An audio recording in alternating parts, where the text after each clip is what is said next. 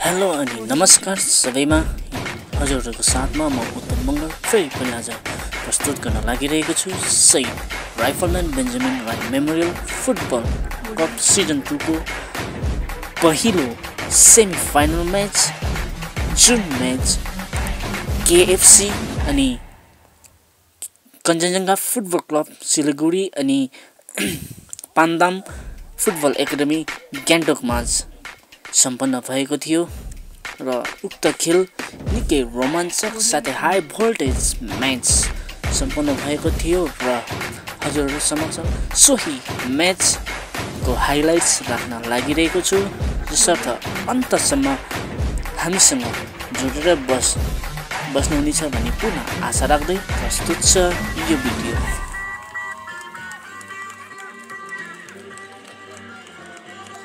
र यहाँहरूलाई विशेष जानकारी गरौँ, केएफसीले गत पहिलो क्वार्टर फाइनलमा ब्राइट स्पोर्टिङ क्लबलाई पराजित गरी सेमी फाइनलमा जग्गा एवं स्थान ओगटेका थिए भने हालैमा पिएफएका खेलाडीहरूले तेस्रो क्वार्टर फाइनल म्याचमा ग्लेनमन युनाइटेडलाई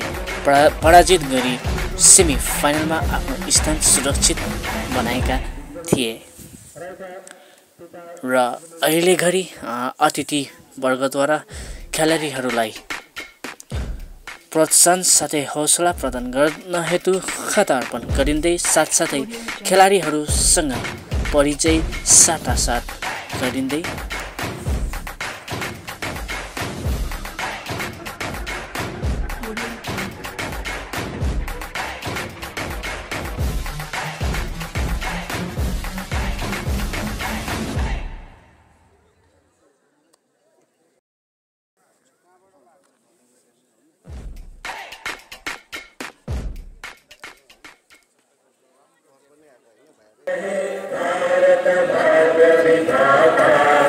पंजाब सिंध गुजरात मराठा द्राविड़ उत्कल गंगा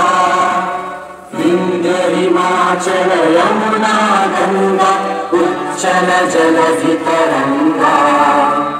तव शुभ नामे जागे तव शुभ आशीष मागे गावे तव जय गाथा जन गण मंगलदायक जय हे भारत भाग्य विधाता जय हे जय हे जय हे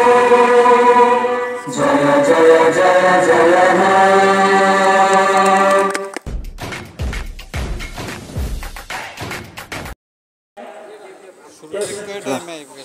दुई टोली खेलको निम्ति तयारी हुँदै र तपाईहरूले यहाँ देख्न सक्नुहुनेछ अम्पायरद्वारा खेल परिसञ्चालन गरिँदै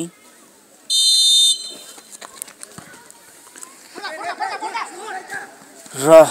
शहीद rifleman Benjamin Rai memorial football cup season 2 को पहिलो सेमी फाइनल म्याच सुरु भइसकेको छ र आजको यस सेमी फाइनल म्याचमा दर्शकहरूको उपस्थिति निकै भारी मात्रामा हामीले देख्न पाइरहेका छौँ र तपाईहरूले देख्न सक्नुहुनेछ यहाँनिर रेड जर्सीमा रहेका खेलाडीहरूले पिएफए यानि कि पान्दङ फुटबल एकाडेमीलाई प्रतिनिधित्व गरिरहेका छन् भने व्हाइट जर्सीमा रहेका खेलाडीहरूले कञ्चनजङ्घा फुटबल क्लब सिलगढीलाई प्रतिनिधित्व गरिरहेका छन्।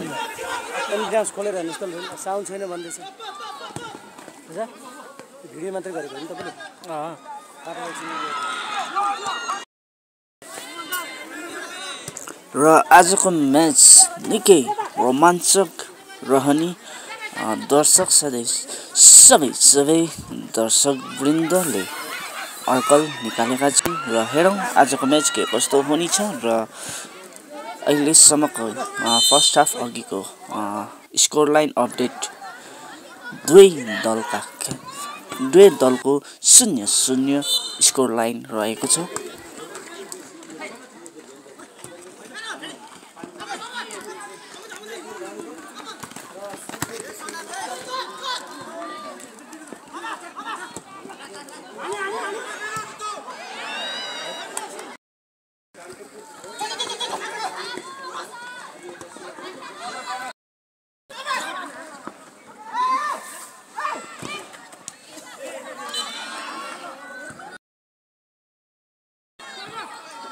यस खेल अवधि केएफसी का खेलाडीहरूले म्याचलाई लिड गर्ने प्रयास त गर्दै र केएफसी को पक्षमा बल र सुट केएफसी को पक्षमा राम्रो मौका थियो लिड गर्नको निमित्त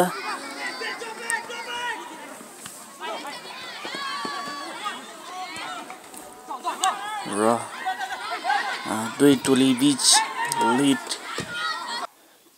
गर्ने प्रयास निरन्तर रहेको हामीले देख्न पाइरहेका छौं र अहिले घडी कर्नर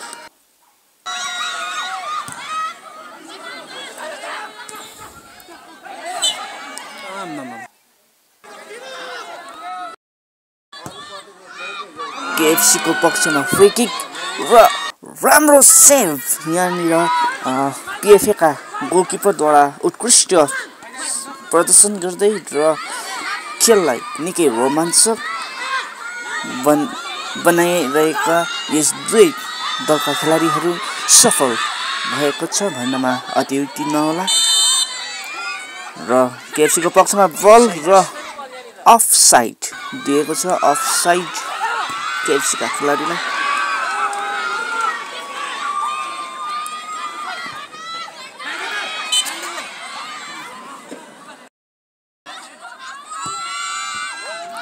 र फेरि पनि फ्री किक केएफसी को पक्षमा र राम्रो पास थियो र पिएफए को पक्षमा बल फर्स्ट हाफ अघिको यस खेल निकै रोमाञ्चक भइरहेको हामीले देख्न पाइरहेका छौं र केएफसी को पक्षबाट राम्रो कोसिस थियो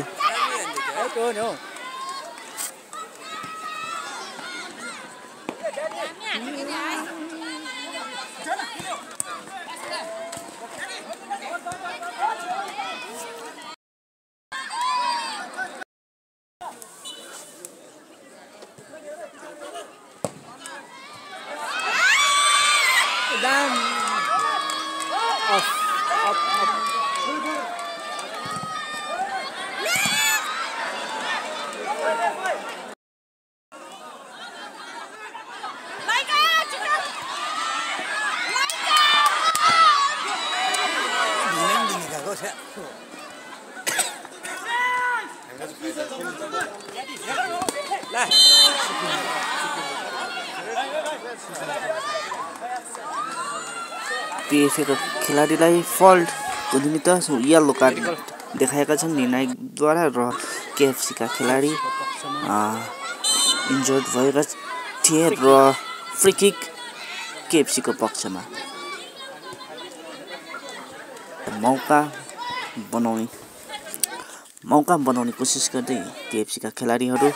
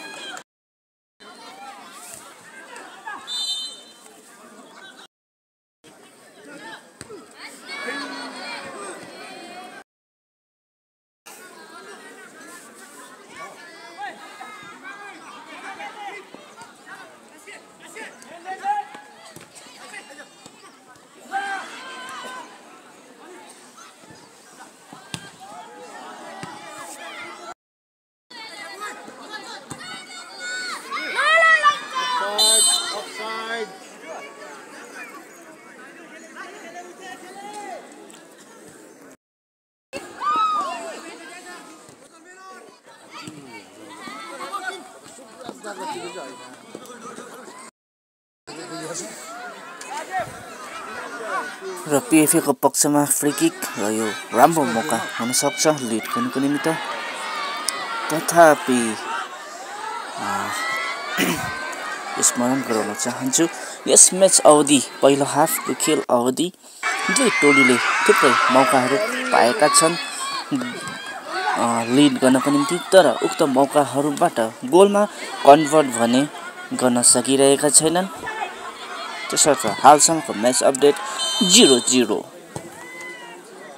र खेलको दोस्रो हाफ यसरी सुरु भइरहेको छ र मैले अघि नै भनिहालेँ पहिलो हाफको खेल अवधि दुवै टोलीले थुप्रै मौकाहरू पाएका थिए लिड गर्नको निमित्त तथापि दुवै टोलीले गोलमा कन्भर्ट भने गर्न सकिरहेका थिएन र हामी आशावादी हौं कि दोस्रो हाफ झनै अझ रोमाञ्चक भएर जानेछ भनेर र फ्री किक केएफसी को पक्षमा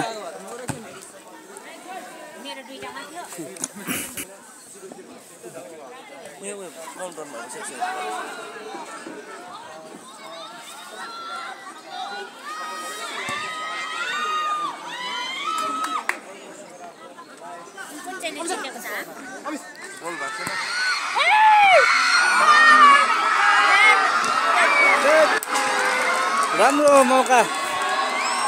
बनाएको थियो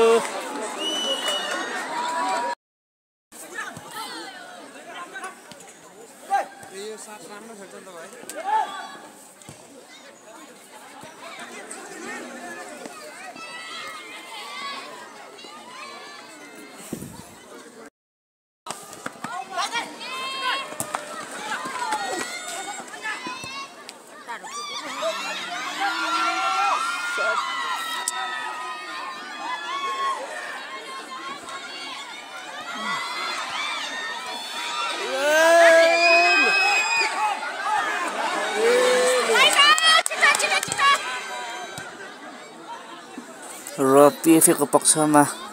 फ्री किक राम्रो मौका हुन सक्छ यो र कोसिस राम्रो थियो पीएफए को खेलाडीको पक्षबाट र फिलहाल दुवै टोलीले यस खेल अवधि आक्रामक खेल देखाउँदै र केएफसी को पक्षबाट change Jersey number 2 out Jersey number 12 in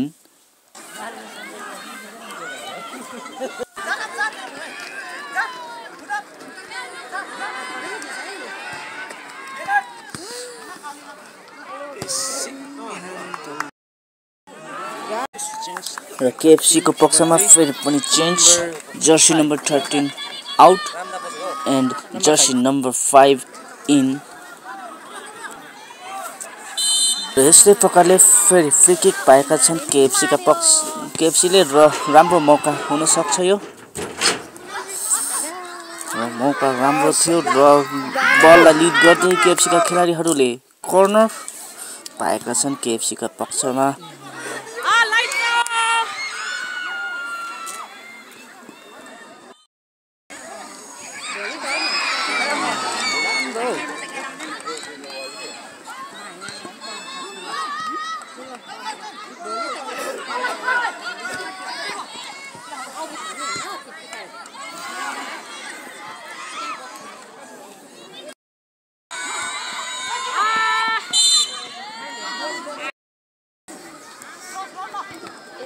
बललाई लिड गर्दै केएफसी का खेलाडीहरूले र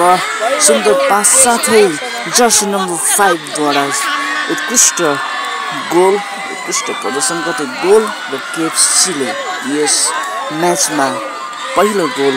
गरिसकेको छ र पहिलो गोलको साथै खेललाई अझ थप रोचक बनाएको हामीले देख्न पाइरहेका छौं र खेल निकै आक्रामक मोडमा लिइरहेको हामीले देख्न पाइरहेका छौं माइ गॉड माइनस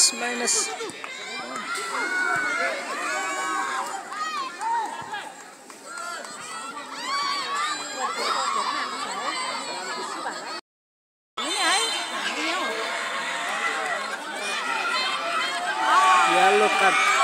र फल्टको निम्ति केएफसी का खेलाडीलाई येलो कार्ड देखाएका छन् अम्पायरद्वारा र जर्सी नम्बर 12 लाई पनि येलो कार्ड देखाएका छन् र खेल निकै आक्रामक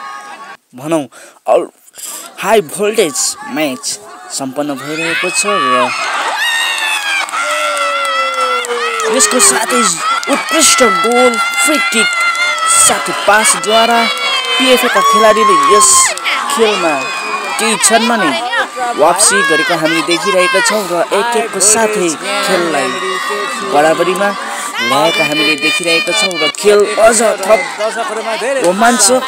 हाई भोल्टेज गेम भइरहेको हामीले देखिरहेका छौँ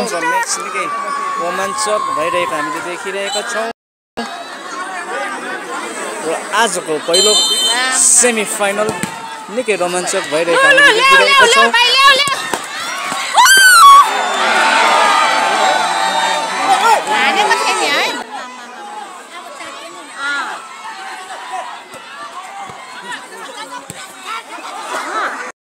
फ्री किक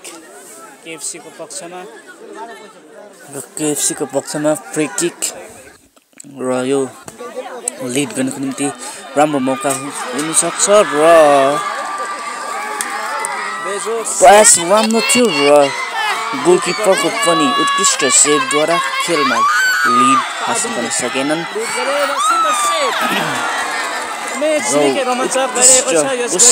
राम्रो कोसिस पिएफएका खेलाडीको पक्षबाट पनि र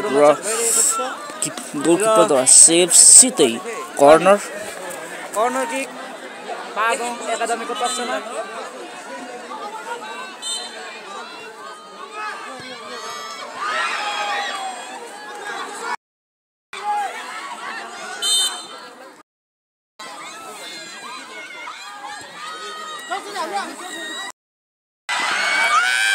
offside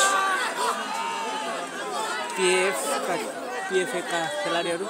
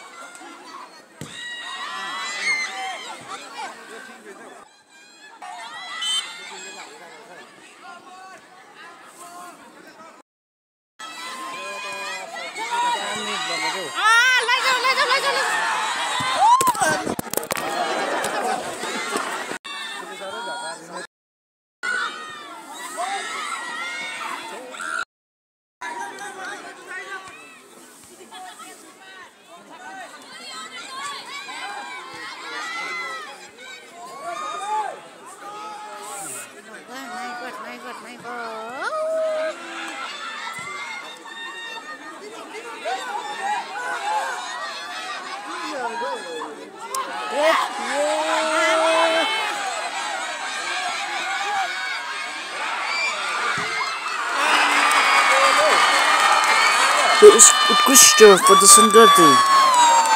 पिएफएका खेलाडीहरूले 2-1 को बढत हासिल सहित यस खेलमा जितको सङ्केत दिइसकेका हामीले देखिरहेका छौँ तथापि समयलाई मध्यनजर गर्दै केएफसीका खेलाडीहरूले आक्रामक खेल प्रदर्शन गर्दै र खेल निकै रोचक बन्दै गइरहेका हामीले देख्न पाइरहेका छौँ र थ्रो इन केएफसीको पक्षमा राम्रो मौका बन्न सक्छ यो ड्र बनाउनको निम्ति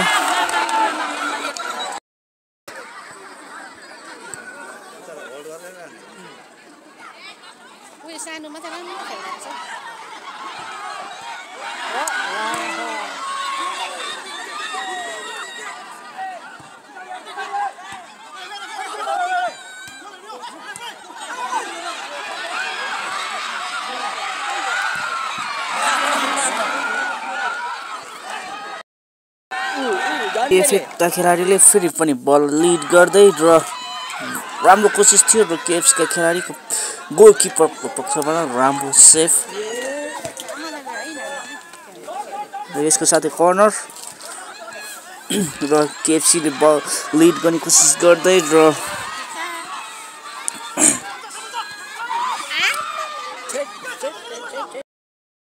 खेलको अन्तिम क्षणसम्म केएफसीका खेलाडीहरूले लगातार कोसिस गरिरहे तापनि गोलमा कन्भर्ट भने गर्न सकेन जसको फलस्वरूप पिएफए गान्तोक 1 विरुद्ध 2 गोल गरेर पहिलो सेमिफाइनलमा विजयी बन्नुको साथसाथै शहीद rifleman Benjamin Rai memorial football क्लबको दोस्रो सिजनको पहिलो फाइनलिस्ट बन्न पुगेका छन् र यसको निम्ति पिएफएका खेलाडीहरूलाई मोरी बधाई साथै शुभकामना व्यक्त गर्दै साथसाथै केएफसीका खेलाडीहरू समक्ष बेटर लक नेक्स्ट टाइम।